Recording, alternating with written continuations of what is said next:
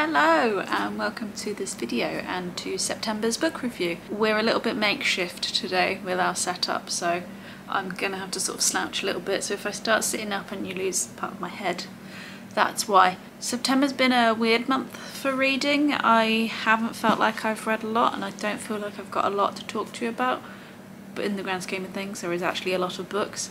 I just can't necessarily talk to you about it. So instead of leaving you on that weird sort of cliffhanger, we're going to jump straight into it. So at the beginning of the month, I set myself a little challenge to try and read all 10 of the Puffin Modern Classics children's books from the set that I got from the Works a little while ago. I'll link that video up here if you're interested, because there's some other books that came with it. But there are the 10 books that are in the set. And I set myself a challenge to read all of them within 48 hours.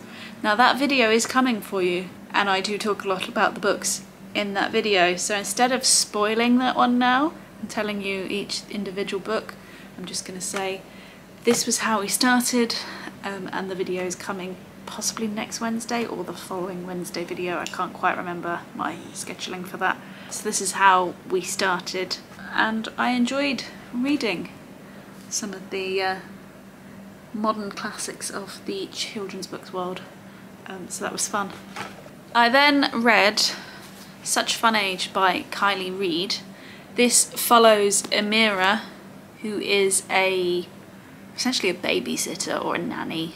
She looks after a white child from an affluent family. She is a black woman, and on one occasion she is apprehended in a supermarket because they think she's stolen the child.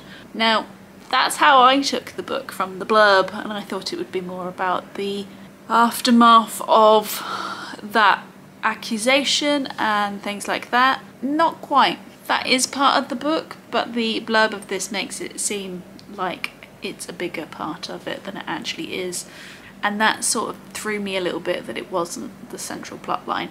Really, it's about life, it's about looking at racism and privilege and all of that kind of stuff, more than the aftermath of someone being accused of stealing somebody else's child. There's the other thing about this book is it appears to be one that I put off a lot. So although I wanted to read it and I was really intrigued by it, certainly when I read the blurb and all of that kind of stuff, but for months I'm like, right, I'll read that one this month, and then I never did it. I was like, I'll read that one this month, and then I never did it. And then when I was reading it I was like, oh, I should read my book, but meh.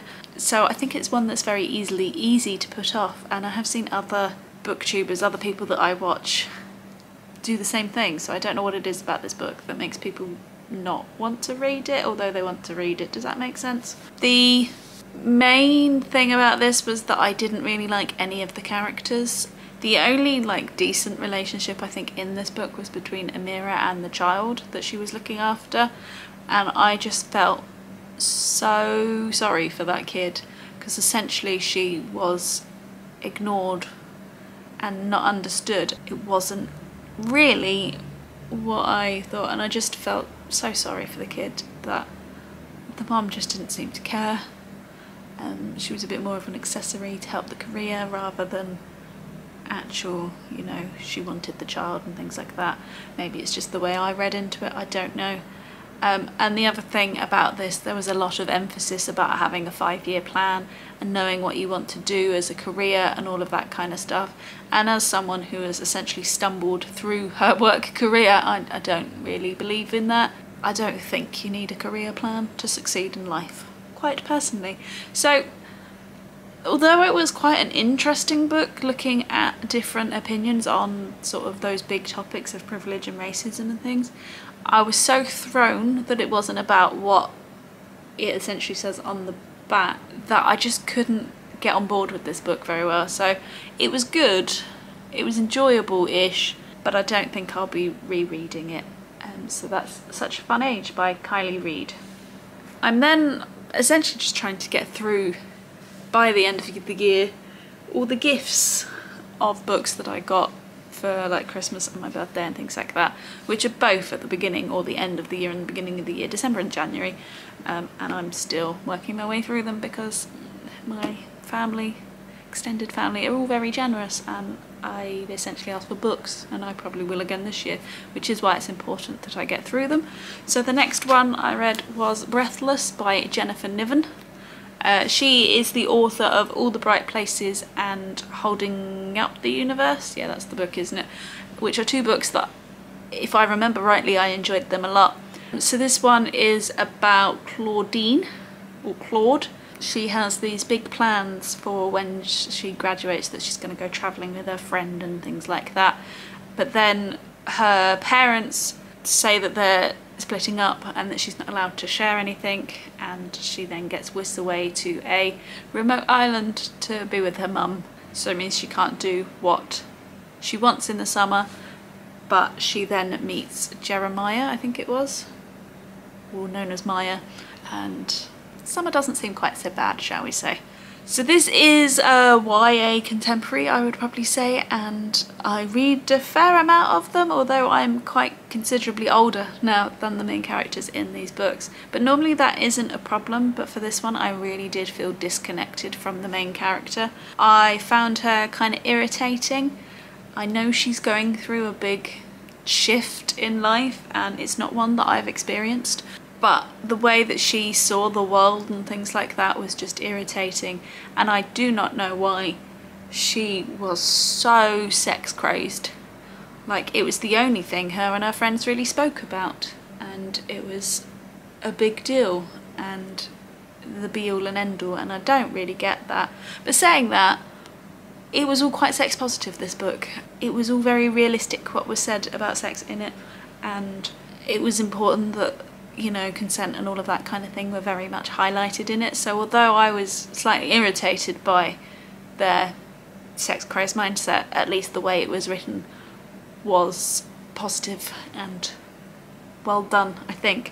Obviously in this, she's meeting a guy during a period of turmoil in her life, and I think all of the parts around feeling lost and not knowing what's going to come next and life isn't turning out the way you expect, I enjoyed all of those parts of it. I think it was clear, and I think it was handled very well in that you can have those feelings, but it's not like life will carry on kind of thing, and that's a good thing. But there was a lot of repeating of phrases and things in this. If the floor fell out from underneath her one more time during the reading of this book, I was going to fling it across the room.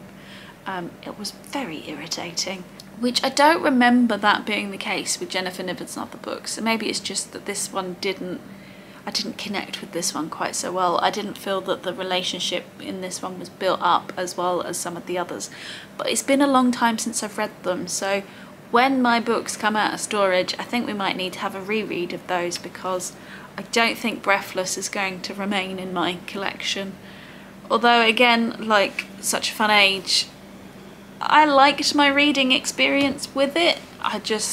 There's probably too many negatives that outweigh the positives, despite the fact that I did give this like a 3.5 stars, because it was good, but it wasn't, you know, like blow your socks off good. For want of a better word, it was fine. Saying that, the end bit of this book, where you have the acknowledgements, is very interesting, because a lot of the plotline for this was taken from Jennifer Niven's own life. So there's parts are semi-autobiographical, which I obviously didn't know during reading it, but that made some of it make a bit more sense. So I personally wouldn't recommend this one as one of the books to read from this author, but I'm glad I did, and I am interested in what she brings out next. So that's Breathless by Jennifer Niven. Now, continuing on my gifts theme, I read Olive by Emma Gannon next. This follows Olive, who is early 30s, as she's coming to terms with different parts of life and her friends going in different directions, and the main focus of this is around fertility and whether or not to have a baby, and about making that choice not to, and it being a valid choice and things like that. And although sort of the procreation part of it is not particularly mentioned on the back. I thought we might have other topics too, but this book is heavy on the thought of children. Should you have them? Shouldn't you have them?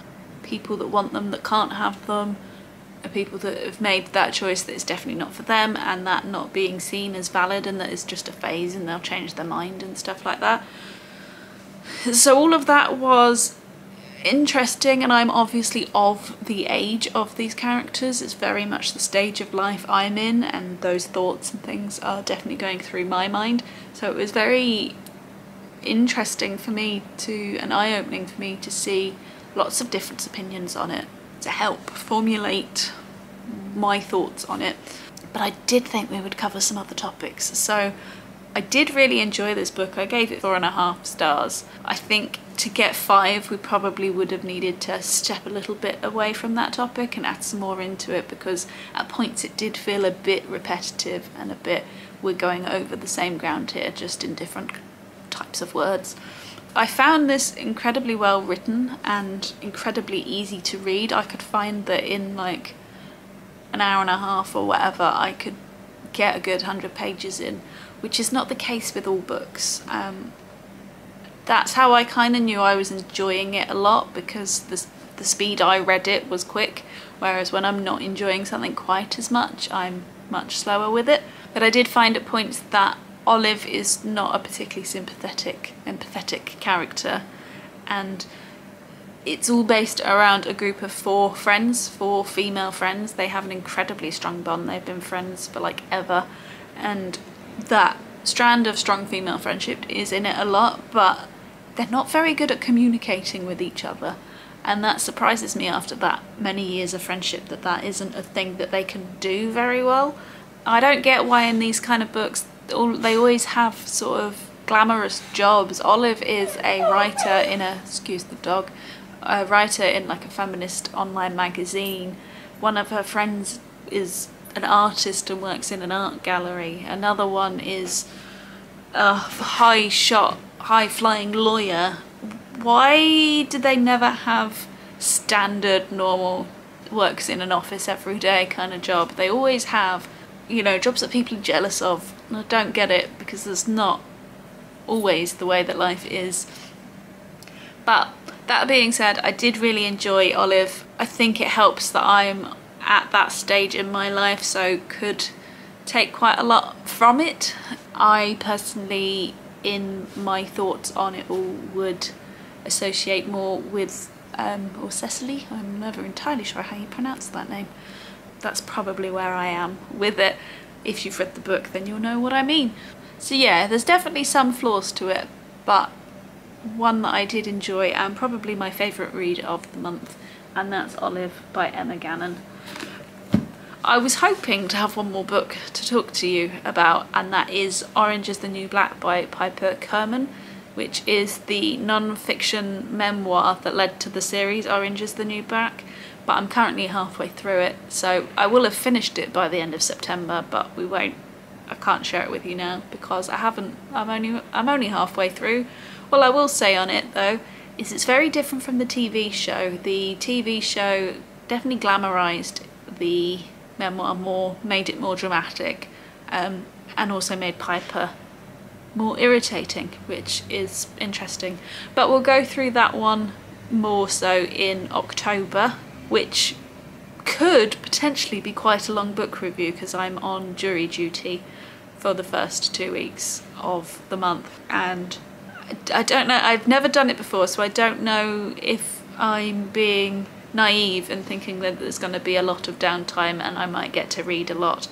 But I will explain everything I've read that in October to you next month. So if you've enjoyed this one and what I've read in September, please give this video a thumbs up. If you haven't already and you're interested in what I'm reading, then please go ahead and click that subscribe button, and I will see you in the next one. Bye!